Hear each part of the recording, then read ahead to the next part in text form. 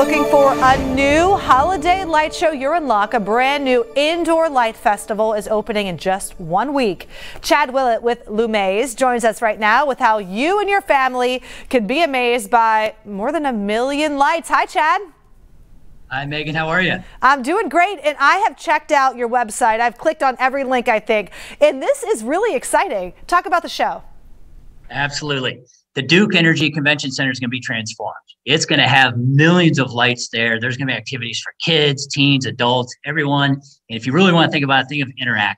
You know, there's going to be princesses, obviously Santa Claus, Mrs. Claus will be there. There's going to be games for the kids, LED hopscotch. There's going to be lights everywhere, and also stuff for the adults. For the adults, there's going to be beverages and music. Local music is going to be there. So we're just really excited. It's the first time Lumaze has ever come to Cincinnati, the only show this year in the States, and we can't wait. It's about a week away. And I want to I want to talk about that more, because when I was on your website, I was shocked that there is no other show in America that is this show. You're like in other parts of the world. You're in Canada and other places putting this on. Why Cincinnati?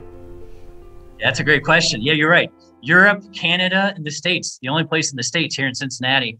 And a big reason was, we love the city. If you think about the Kings Island, all the attractions, everything going on in Cincinnati, we wanted to be local, and Lumaze is giving back to the Ruth Lyon Scholarship Fund. We're also partnering with Oxford Blood Center. If anyone donates blood, they get a free ticket to our event.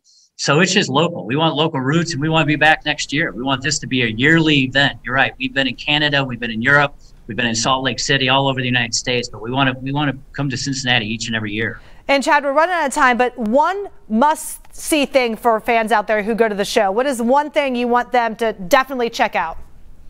That's a great question. If there's one thing I would say, it would be our passports. If the kids go through, they got to go through each country. There's 6 countries. They got to get their passport stamped.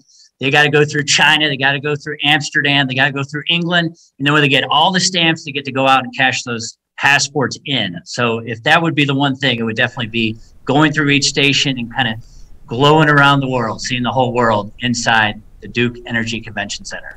Thank you so much for joining us. Lumaze runs from November 26th until December 30th at, as Chad mentioned, the Duke Energy Center. We have a link for tickets in the Get It Now section at local12.com.